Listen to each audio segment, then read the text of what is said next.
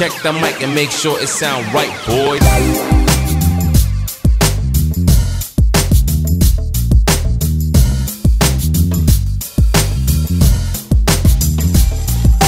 What's going on, everyone? Welcome back to another video over here at Piece of the Puzzle. As you all know, we're in the final stages of summer. If I'm not mistaken, summer has about 3 weeks left, 3 to 4 weeks left. And so we're gonna be going into what I consider and what many people actually consider to be the pinnacle for fashion for all in style, and that would be fall season. The reason that fall season is considered to be the pinnacle is because you're able to start layering more and more pieces on top of one another. When it's hot outside, you gotta stick to your t-shirts, your tank tops. Maybe you can throw on a flannel or, you know, Cuban collar, things like that over to kind of add some more interest, but you can only do so much since the weather doesn't allow you to do as much as you want to. But with fall, the temperature starts to drop. We start to see those 60s, 50s, even 40s for some people.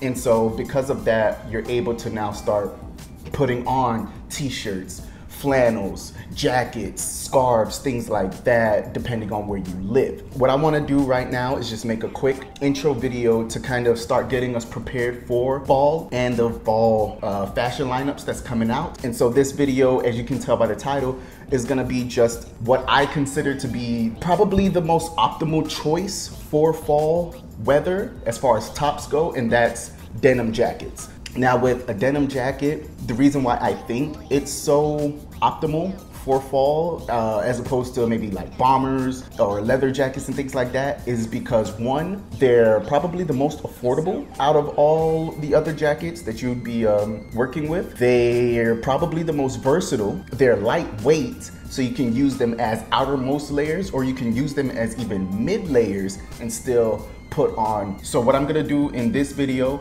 is go over 3 different outfits. One is gonna be streetwear, one is gonna be casual, and one is gonna be more on the dapper side. As I put on these outfits, I'm gonna, you know, talk you through my mindset, let you know why I picked this and what I was thinking as I was putting it together.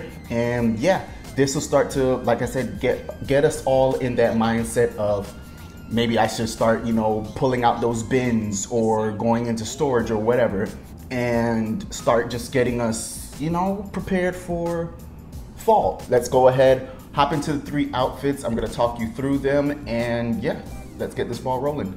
All right, and so we've got outfit number 1. I decided to start with the most street outfit, and then I'm gonna go from street to casual to finishing off with the most dapper look. I've got on the most street appropriate denim jacket. This one is from the company called Smuggler's Moon. It's a white, mostly all white denim jacket. It's got some hints of red accents popping up on the collar and on the chest pockets. And it's got some graphic designs on the inside. This one is clearly the most street because it's super distressed. So it's got rips up near the shoulder blade, down near the hip, down near the waist. It's pretty much got distressing all over, as you can see. Most of the time I'm gonna build an outfit from the shoes up. And so these Lunar Force Air Force Ones that came out years ago, I wanted to go ahead and put an outfit around them. I already noticed that it had these burgundy, khaki, and like olive green tones going on. So from there I said, okay, white pretty much goes with anything. It already has khaki in the shoe. So let's go ahead and put on some khaki skinny jeans, and then we're gonna work with this white distressed denim jacket.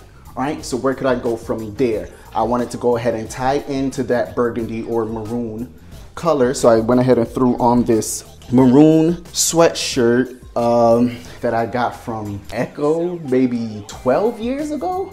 It still fits perfectly fine. I already had on the black tank top that you saw me wearing earlier in the intro. So I went ahead and kept that on and had it peek out a little bit underneath the sweater. So that way it adds more interest and it adds more layers. I think the white adds a perfect contrast, but it also ties into the white in the sweatshirt. And yeah, let me know what you guys think about this first outfit. And yeah, let's go ahead and get into outfit number 2. Okay, and here we have the second look. This is the casual look out of the whole bunch. After this, we're gonna go ahead and do the dapper one. I wanted to go ahead and just show you guys a real good example of tying colors together. So clearly here we're working with maroons, blues, khaki, right? And white, I guess. As you can already tell with the jacket, we've toned it down. There's no more distressing. This jacket is as straightforward and plain as you can get. Hell, it's even khaki, for crying out loud. There's nothing going on besides the color. It's just khaki, no patterns, no distressing, no designs, no anything like that, right? So super straightforward. But now, since I have this very straightforward and plain khaki jacket, now I can start to get more interesting and get a little more busy with the pieces in my outfit, right? So what I have on is this short sleeve button-up shirt that I got from American Eagle like a week ago. And what I wanted to do was play off all of the colors that's in it, right? So with the khakis, put on this khaki jacket. With the blues, I have on these dark wash denim jeans. With the maroon, I have on these maroon hiking boots from my Oliver Sweeney video. This outfit, it just shows you how you can tie so many different colors in together, but make it work in a very tasteful way. I feel that there's this misconception about casual wear. I feel like most of the time when I see somebody doing something casual, it's pretty simple or plain or safe even. And I wanna just, for one, with this outfit, let you all know that just because you're wearing a casual attire doesn't mean you have to play it safe. Casual doesn't have to be boring. Casual doesn't mean boring. In my eyes, casual is just that, you know, midpoint between dapper and street. Casual can still be complex. Casual can still be interesting. So just because something says casual attire, you know, still go out and have fun with it. Do what you want to do with it. Make the most of it.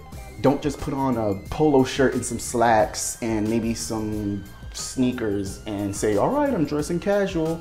Like, no, have fun with it. Do what you want to do with it.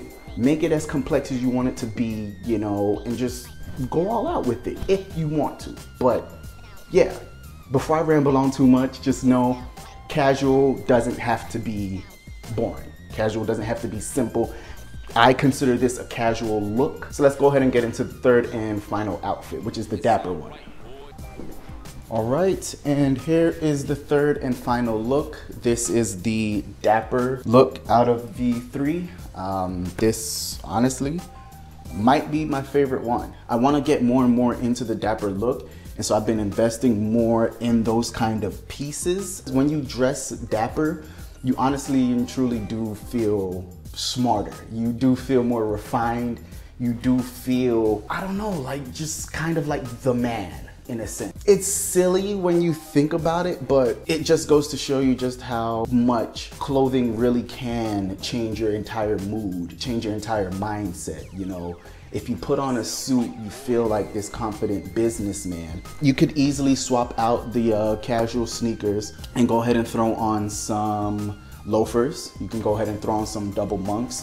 You can go ahead and throw on just some lace-ups, some standard cap toe lace-ups if you want. You can throw on those Mark Nolans from last video. In my opinion, the blue medium wash to dark wash denim jackets are probably the best bet for if you're trying to dress up the denim jacket. I think it works very well for these kind of looks.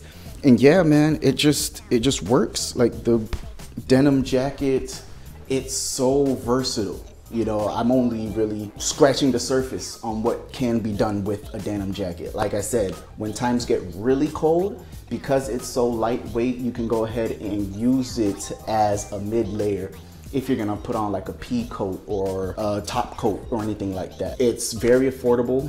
The price range can range from like, I think this was like $25, $30 from Primark. This one was about $70, I think. I got it from the Gap. This was about $70. I've had it for maybe 3 years now. This one from Smuggler's Moon.